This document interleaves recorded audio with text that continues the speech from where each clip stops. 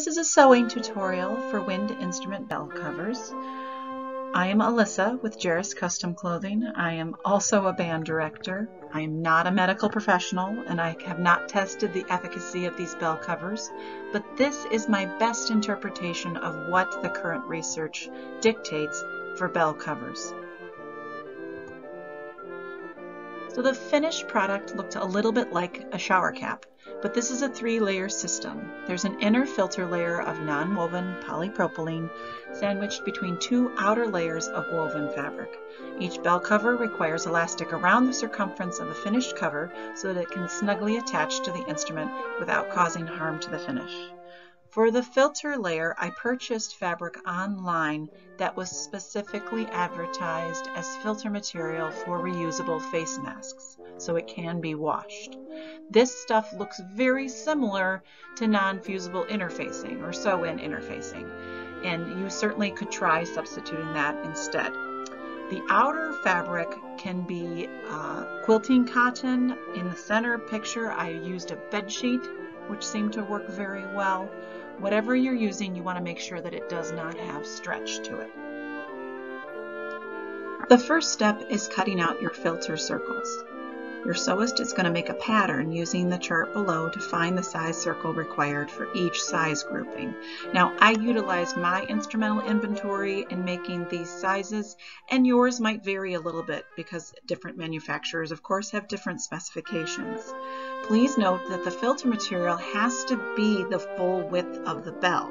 So if you have the instrument you're trying to make a cover for, you can just make the pattern from the bell of that instrument. Otherwise, you can use a compass or a circular household object of the correct size. Please measure carefully. Again, it's okay to be a little bit bigger, but you don't want it to be smaller. The example I have in the lower right-hand corner picture, I used with my salad plates because they were just the right size for this trombone circle. Remember, these measurements are diameter and not radius, and you're going to cut 1 circle of filter material for each bell cover. The next step is to cut out your exterior circles. You're going to again make a pattern in the same way you did for the filter circles, but these circles, of course, are larger because this is intended to wrap around the edge of the bell. Consider folding the material in half so you can cut 2 at a time. If you're working with a particularly thick material, consider balancing it with a thinner one for the other side. Remember that these measurements, again, are diameter and not radius. Cut 2 of the exterior circles for each bell cover. Step 3 is to anchor your filter material in the center of one of the exterior circles. So find its spot and pin it down. Then stitch around the filter circle using either a straight stitch or a zigzag close to the edge of the filter material so it doesn't flop around and it stays in place when the bell cover is washed. Is finishing the outer edge.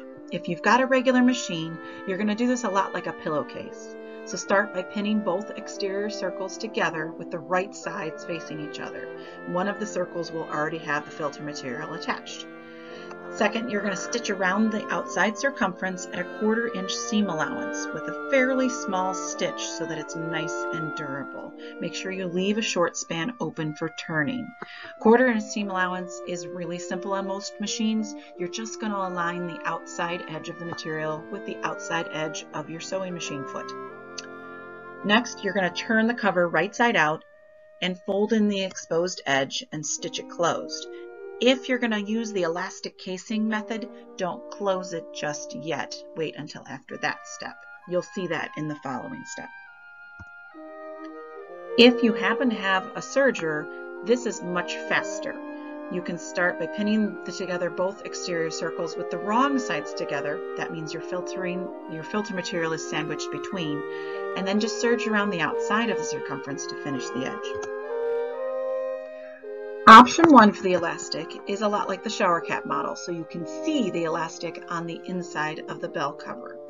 So you're going to start with the elastic set right against your finished edge, and you're going to anchor it down really good so you can stretch it as you sew. You're going to grab the back of the elastic and pull as you line up the elastic with the outside edge of the circumference of the circle. So when you let it go, it will automatically gather up. be sure that once you get all the way around, you backstitch over the ends of the elastic. It's really important to stretch out your elastic as you're sewing here so that it will stay tight against the bell of the instrument. Another option for elastic, which is a great option but does take a little bit longer, is to make a casing.